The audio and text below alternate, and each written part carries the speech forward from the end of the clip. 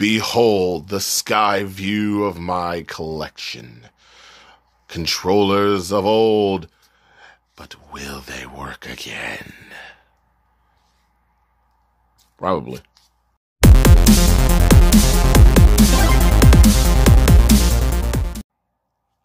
Yeah, apparently the other camera caught a case of the whoops, and that's what we had to deal with, I guess. I got this box from eBay, and I'm wearing my gloves because eBay, every time. Forget what you see around the table. These are probably other projects I'm working on, which means I'm filming a bunch of stuff at once. So that stuff's just going to be there, I guess. Oh, well.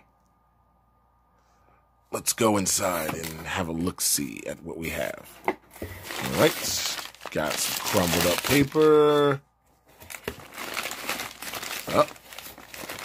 Crumbled up paper and internals. Got a PS4 controller internals.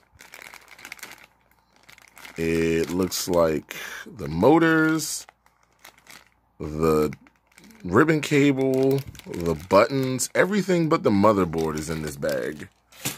Let's look and venture more. We have more crumbled up paper. All right, we have half a shell. That's what I have, is a shell. We have a whole shell. Well, two-toned whole shell.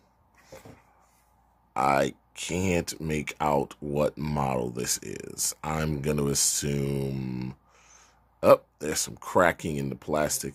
That won't matter as long as it has screw. Okay, so this needs screws. We have another shell. No screws. Mid-frame is in here, I guess? Sort of. Just another shell. So far we have 2.5 shells. More crumbled up paper. More crumbled up paper. A baggie with 2 pre-tinned wires and about 3 sets of screws. So all of those screws are there. We have 1 full controller missing screws. Another full controller with a blue clear shell and clear buttons. Alrighty. It looks like there is... I think I can zoom in. It looks like an LED kit is in this controller. I won't know until I cut it on. I don't know if it cuts on or not. Tried giving it some juice. It doesn't cut on, so I'll have to open this to see why it does not cut on. As for this controller,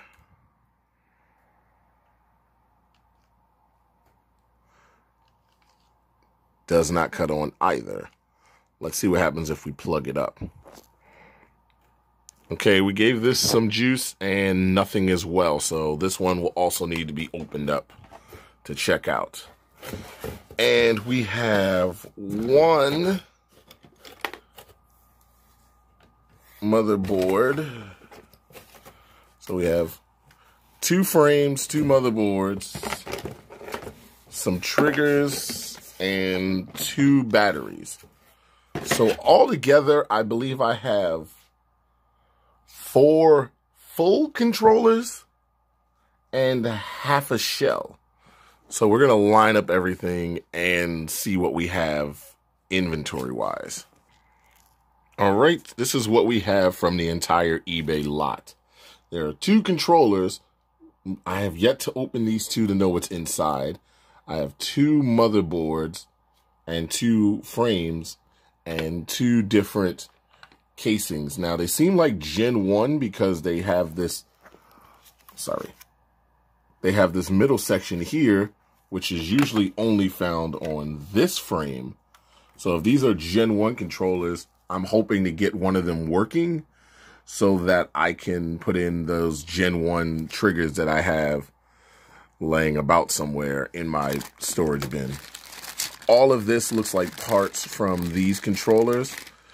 So once I sort through all of that, it'll be a matter of I will have 4 functional controllers, and I need to figure out what type of shell this is. If this is, because this one has damage on the inside, so I don't know if it's worth anything or whatever. But hopefully by the end of this journey, I will have 4 functional PS4 controllers.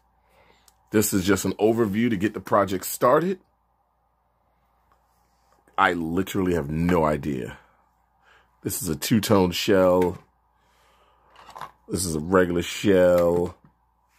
So the next video will be going over these 2 controllers and reassembling these 2 controllers. That way we'll have the 4 that we're going to work on. And once I know that they work, then we can go from there. If they need parts or something, I'll make a note of that.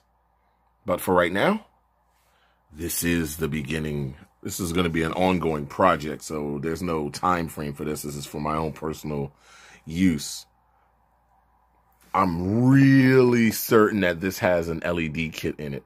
I can't guarantee it yet, but it looks like it has a PCB under these thumbsticks. I will find out when I crack that open. But until then, like, comment, and subscribe. And this will be in a playlist so you can follow this journey. Even if you don't want to watch them when they come out, you can watch them all when they're together. And as always, I will see you the very next time I decide to make a video.